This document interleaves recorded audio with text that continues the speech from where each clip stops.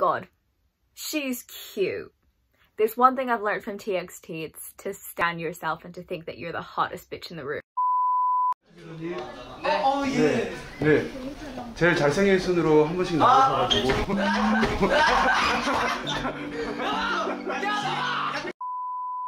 Hi everybody, welcome to today's video. As you can see, I don't know what order I'm like putting any of my videos out, but as you can see, I've changed my hair color.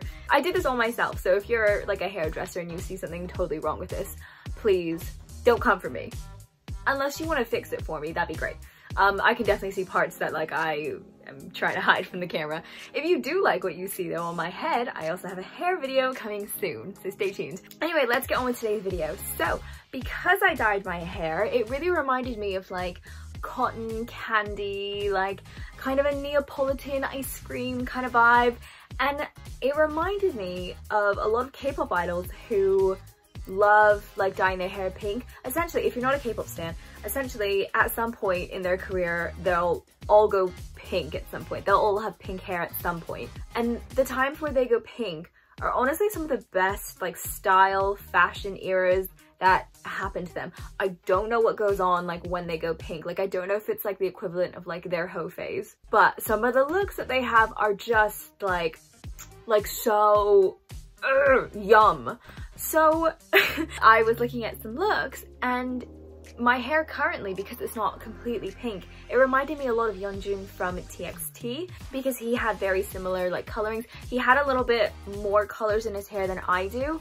To be fair, it could just be like hair chalk and hairspray, but it really did remind me of him. And I also, because I have my like a little wolf cut currently, reminded me a little bit of all of the members and of his look in Blue Hour, which was a music video that came out about this time last year actually.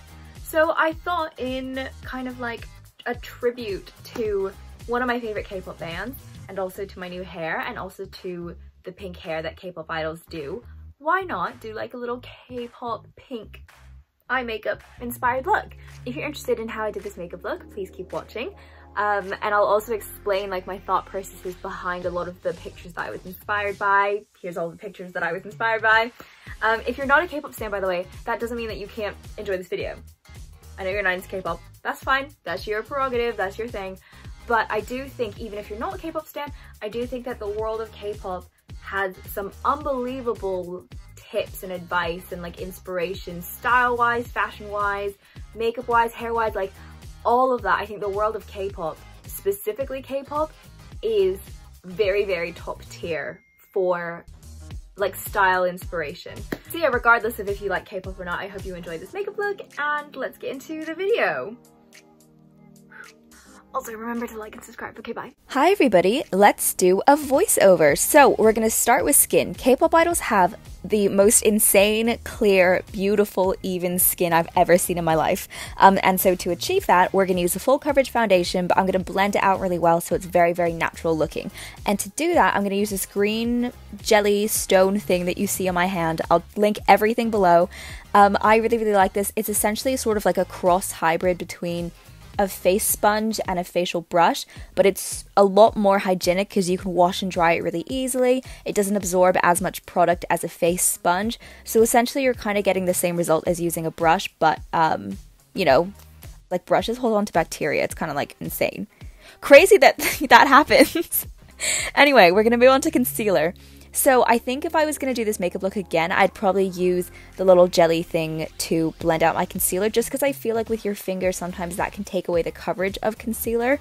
But I am just nitpicking a little bit. We're just going to do some concealer, same shade as my foundation, before we move on to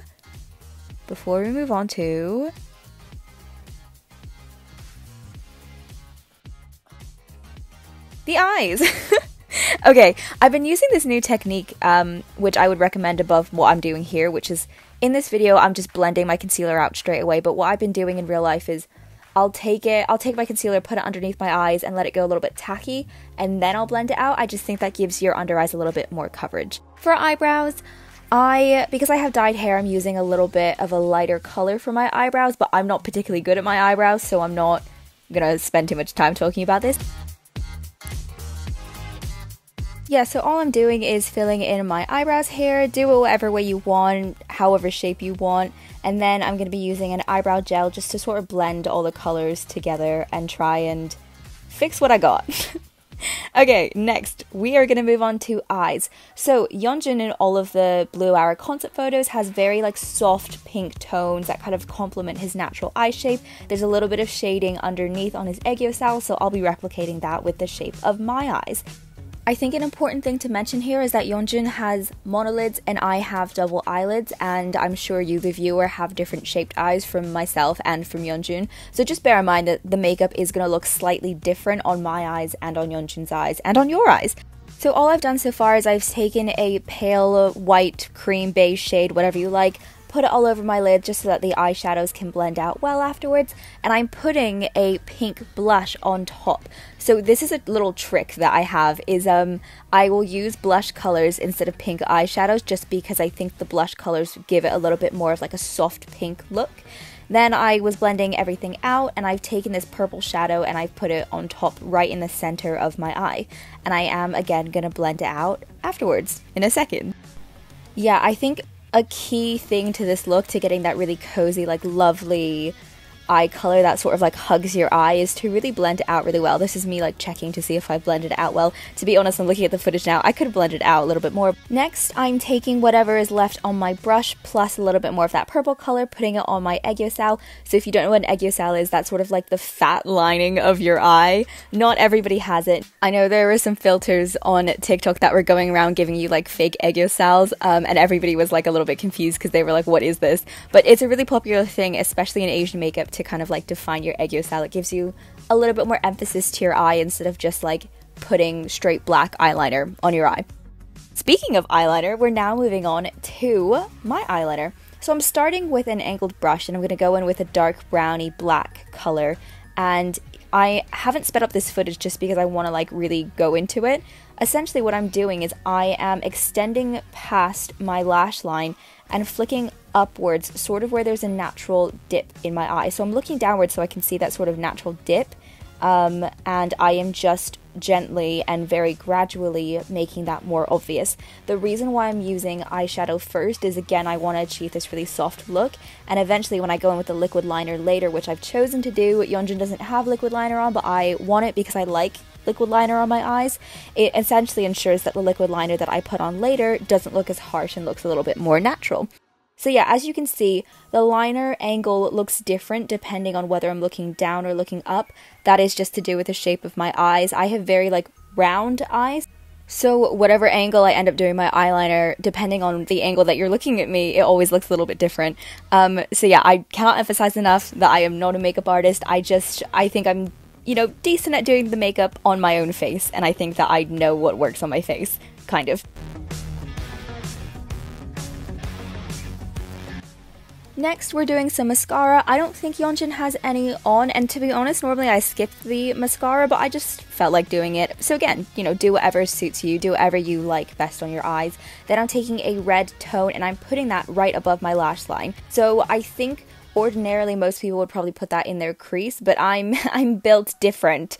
No, my eyes are different, so I am going to put that right in the center of my eye where people are going to see that more than they would see my crease. I've blended it out and I'm taking whatever's left on my brush to put on my aegyo to define that a little bit more.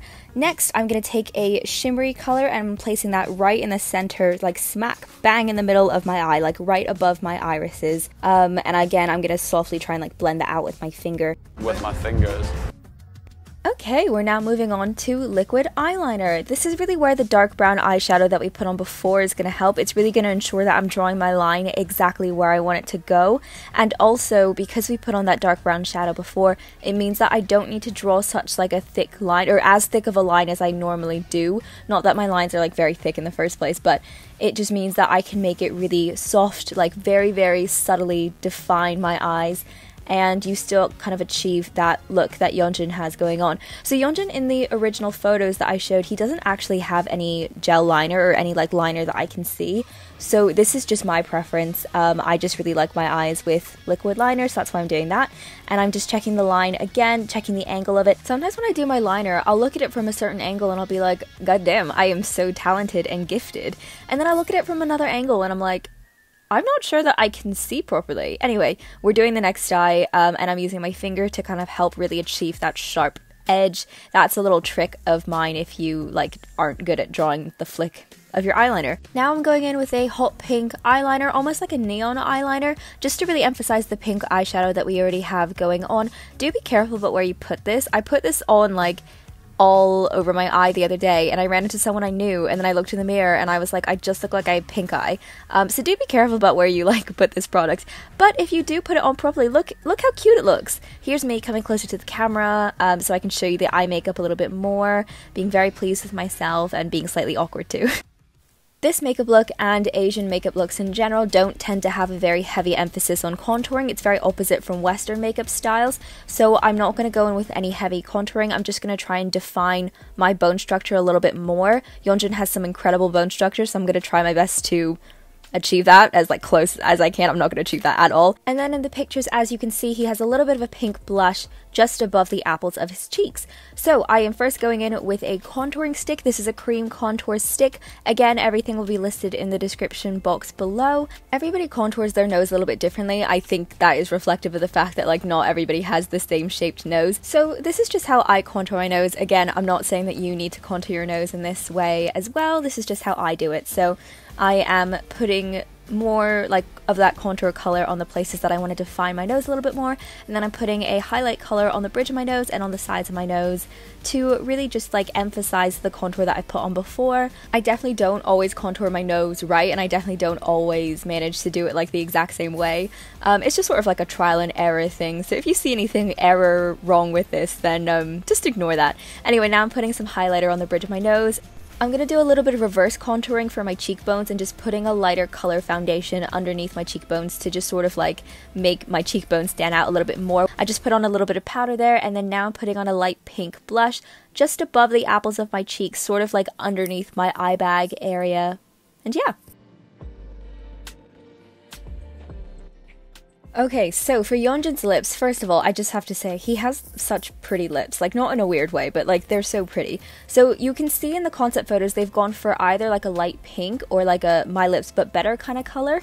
I've personally gone in this look for a light pink color, but I think if I was going to do this again, I'd go for a little bit more of a defined pink color for my lips. So I put on a red on the inner parts of my lips, and now I'm just going over it with a rose colored lipstick. Just gently patting that on, blending that out first, and then I'm going to go over it again. And yeah, you can see here I'm like smudging it out, but I think next time I would have just gone for a little bit of a darker color. I would have emphasized the lips a little bit more just because he has really pretty lips. The part you've all been waiting for, it's the gems. So I'm taking more inspiration from the sticker photo, and I'm applying a little bit less gems than there are in the concept photos that I'm drawing inspiration from. You can see in this look that I did for V, I have the same amount of gems on that V does, but because my face is a little smaller, my face looks like it's drowning a little bit. So I just basically don't want to do that again, and I want to make sure that the amount of gems that I have on my face actually fits my face. I think that's really important when you're drawing inspiration from other concept photos, other people, is like, you got to bear in mind that their face and their eye shape and everything blah blah blah is going to be different from yours. I've said that so many times throughout this whole video, sorry, I keep saying it. Anyway, here's me styling my hair, trying to figure out like how to, you know, do it, and I'm just placing the gems on, paying attention to where they are. They're sort of formed in this like triangle, upside down triangle shape, almost a bit like tears, so I'm trying to emulate that as best as I can, and just sort of playing around with it, again making sure that they're not drowning my face, and making sure that they are more flattering to the size of my face and to the location on my face.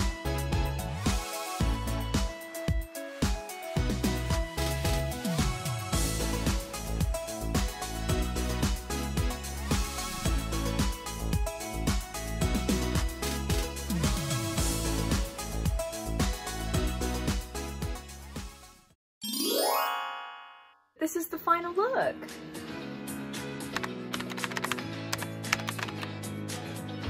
Here's the makeup. Again, I'm not a makeup expert at all, but I'm just like a makeup enthusiast. I just really like makeup. So I just thought that this would be quite a fun video to do, and I hope you enjoyed. Anyway, thank you guys so much for watching. I hope you've enjoyed it. I hope you've enjoyed seeing the process. I hope you've like picked up some fun tips. I hope that if you, sorry, I'm like trying to like figure out how I want to do my hair. If you have any other video ideas that you want to see, let me know. If you guys are interested in K-pop stuff, like, you can follow my TikTok. That's like all K-pop except for like 1 or 2 videos where I like have breakdowns. Hope you've enjoyed this video. I hope you have enjoyed watching me. God, I'm such a narcissist, aren't I? Thank you very much for watching. Remember to like and subscribe, and I will see you next time. Bye! Bye guys! Hi ladies!